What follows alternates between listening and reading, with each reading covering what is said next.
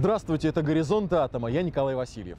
Мы в морском порту Санкт-Петербурга. Hello, this is Horizons of Atom. We're at the seaport of St. Petersburg, witnessing a historic moment as a cargo of uranium hexafluoride is being loaded for the shipment to the United States. This is the last shipment in the framework of the HEU-LOU Intergovernmental Agreement, also known as megatons to megawatts. In a moment, we will tell you what it is all about. The Soviet weapon-grade uranium somehow reached the United States, and it happened in response to numerous requests from the Americans. Russian engineers know how to make a highly valued feed for the nuclear power generation industry out of the hazardous enriched material. Let there be light in the streets of New York City. How many light bulbs in the United States were powered with the help of Russian uranium?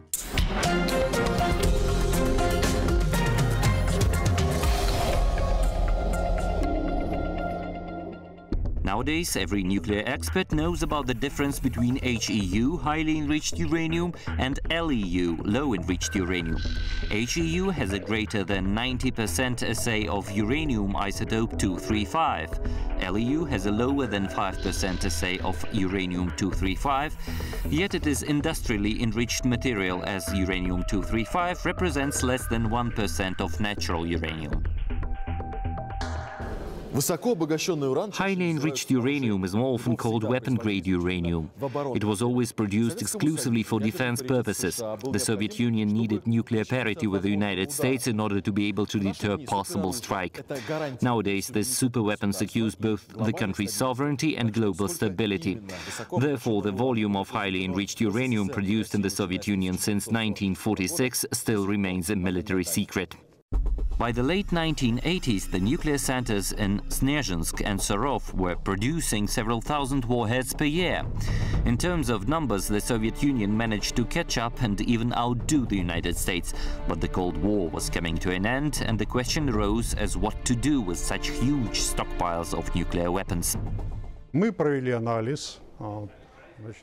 We performed analysis of costs required to maintain this arsenal of highly enriched uranium, and we realized that we were getting excess product. Back then, in about 1989 and 1990, we decided to halt the production of highly enriched uranium at our enrichment factories because the material we had obtained was already in surplus. Obvious solution was to recycle highly enriched material for use as fuel in commercial reactors. I did a little calculation and discovered that it would be about $1 million per weapon worth of highly enriched uranium if that uranium were blended down to reactor-grade fuel levels. And so I decided, well, I should suggest that the U.S. simply buy this material in blended down form from the Soviet Union. So I drafted an op-ed editorial for the New York Times. But then I had a really amazing opportunity in that Viktor Mikhailov, who was then Deputy Minister of Atomic Energy and was also the head of the Russian nuclear weapons program, came to the United States to a meeting. And I went to this meeting. So I approached Viktor Mikhailov, and this is 3 days before the publication of the New York Times editorial. I suggested to Viktor Mikhailov that the U.S. buy material from his nuclear weapons. And he didn't think very long about it. He said, "That's an interesting idea," through his interpreter. And he said, "How much could I sell?" And of course, I knew nothing about how much high-enriched uranium the Soviet Union had produced. But I knew roughly how much the U.S. had produced. So I suggested 500 tons. And he said, "I think we can do that." I was quite surprised. We had very developed facilities for uranium enrichment. They accounted for at least 40% of world's enrichment facilities at that time. We had the most advanced and efficient equipment. For instance, I should mention centrifuges that the United States is still lacking. Discussions between the two experts from the two countries on how to use the energy of nuclear weapons for peaceful means expedited significantly in the early 1992, right after the Soviet Union became history. The events including the fall of the Berlin Wall, the disintegration of the Soviet Union, had a tremendous effect in the United States. And I would say one of the first and greatest concerns at that time was that the breakup of the Soviet Union would lead to 4 new nuclear weapon states: Russia, Ukraine, Belarus, and Kazakhstan. On February 18, 1993, in Washington, D.C., Russian Minister for Atomic Energy Viktor Mikhailov and U.S. Department of State's William Burns signed an intergovernmental agreement concerning the disposition of highly enriched uranium extracted from nuclear weapons. Under the agreement, Russia was to supply the United States with low-enriched uranium obtained from 500 metric tons of highly enriched weapon-grade material in the course of 20 years. The HEU-LEU contract was then valued at $12 billion. It took 3 years to negotiate this agreement just in a draft form. And so both countries were a little bit wary of the other with respect to whether or not they could follow through and actually implement such an agreement. But finally, both countries realized that there was more at stake than just the 2 countries involved. The initial proposal was to transfer highly enriched uranium to Americans. We couldn't do that. So it meant that weapons-grade material had to be converted into low-enriched uranium suitable for use as fuel in commercial nuclear reactors. How? We developed this technology. Seversk was a top-secret town in the Soviet time and still remains a closed location where uranium was enriched for military purposes in order to obtain highly enriched uranium with 90% assay of uranium isotope 235. This is the place where, according to the US-Russian agreement, the weapon-grade uranium was converted to a LEU, low-enriched or down-blended material, suitable for use in commercial reactors in the United States. Оружейный уран по понятным причинам требует особого к себе обращения. Siberian chemical plant works with a small volume of weapon-grade uranium. These facilities are used to evaporate highly enriched uranium. It is then supplied through the red pipeline for mixing with the low-enriched uranium supplied through the blue pipeline. You can see that the assay is only 1.5%. I would say that here, at this point, dangerous weapon becomes highly valued material for fuel to be used in nuclear power plants. An important point, low-enriched uranium for commercial power generation was only obtained from former warheads, not from natural uranium. Under the HEU-LEU agreement, Americans could control this matter, and they did so. This confirms independently that the product we supplied the United States with was not produced by uranium enrichment. On the contrary, it is the result of de-enriching the weapon-grade uranium. Highly enriched uranium. Yes, that's correct. American specialists came to visit Russian facilities approximately twice a year. Besides, Americans had installed their monitoring devices on the site. Russian nuclear specialists, in their turn, also had controlled that the United States used low-enriched uranium to obtain nuclear fuel only for commercial power generation.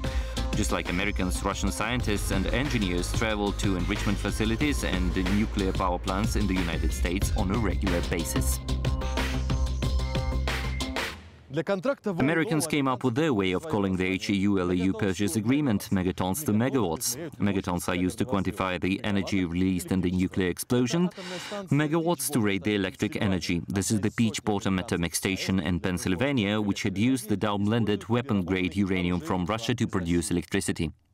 Remember that in the United States, nuclear power provides 1/5 of all electricity.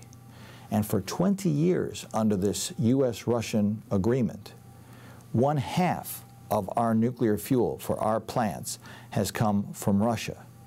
So when you look at it that way, 1/2 of 1/5 is 1/10, and that means 1 out of every 10 American light bulbs is lit by material that used to be sitting in a warhead pointing at an American city.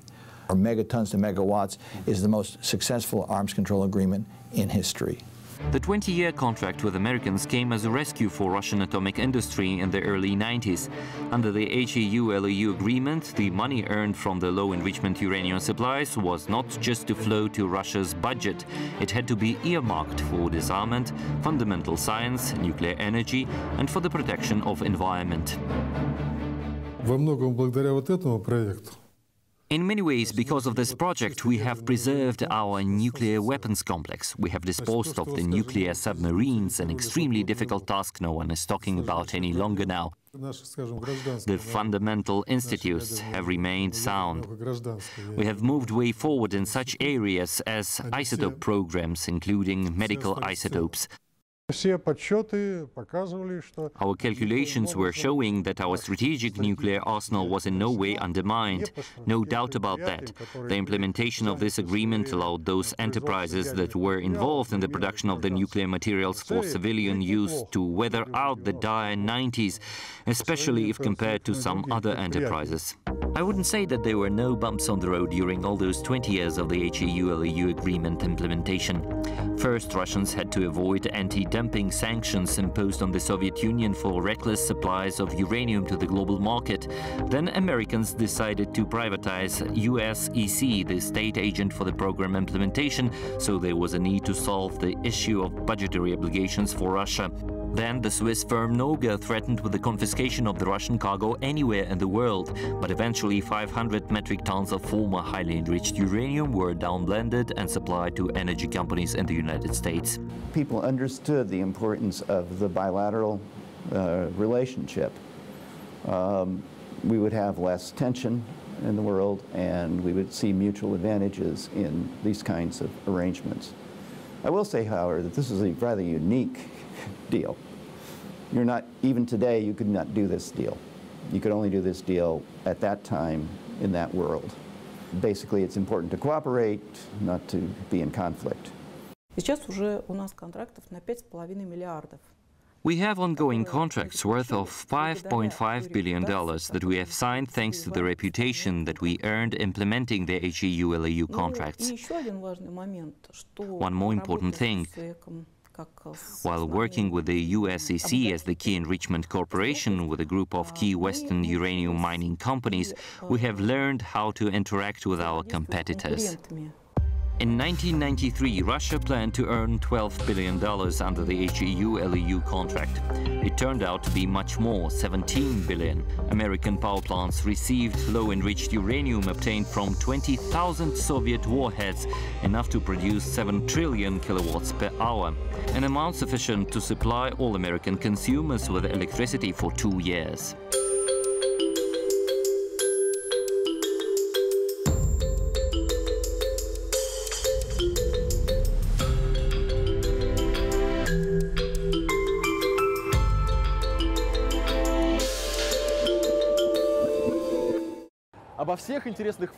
It's impossible to tell all the details of the 20-year-long cooperation between the two superpowers in 15 minutes, so we have made a documentary with a more detailed story of the HEU-LEU project. Do not miss it on the Russia 24 channel. Our next program, Horizons of Atom, is coming up, as usual, in 2 weeks.